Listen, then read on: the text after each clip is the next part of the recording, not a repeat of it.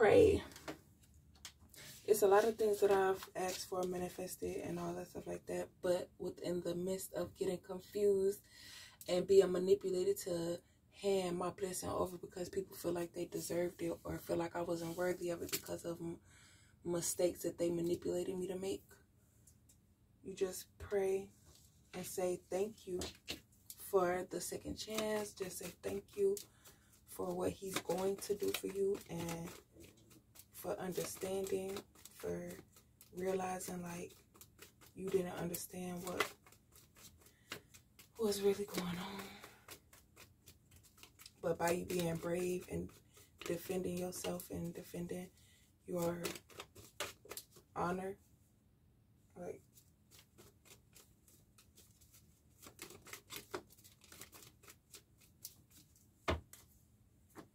and he says, I've looked at your records and I see that you are not like them, and the money is coming, the partnership is coming, or the reward is coming. I ain't gonna say partnership, but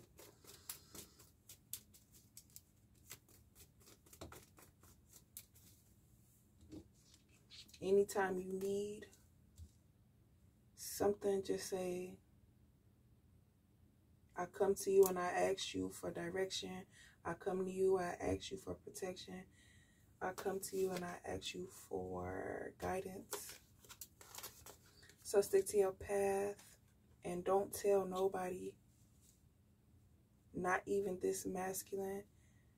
I feel like from this third party masculine, don't tell them nothing, because you don't know. You're always going to question, or you're always going to be fearful or whatever. But something about the karmic masculine too. Maybe you're not supposed to tell this karmic masculine instead of your divine masculine. But your new masculine, he not even going to be worried about none of that. He going to be the one to uplift you and take you on this journey of where you're, like, you know. He not going to need you to pick him up.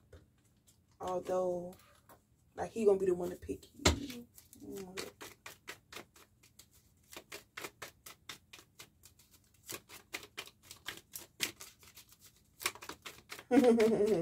Thumbnail crazy. Yeah. This is your second chance. And if you take these I can't tell you what to do, you grown.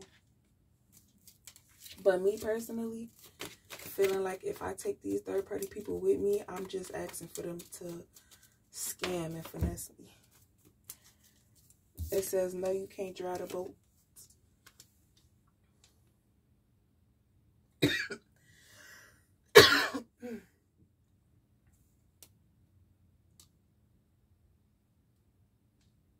Okay.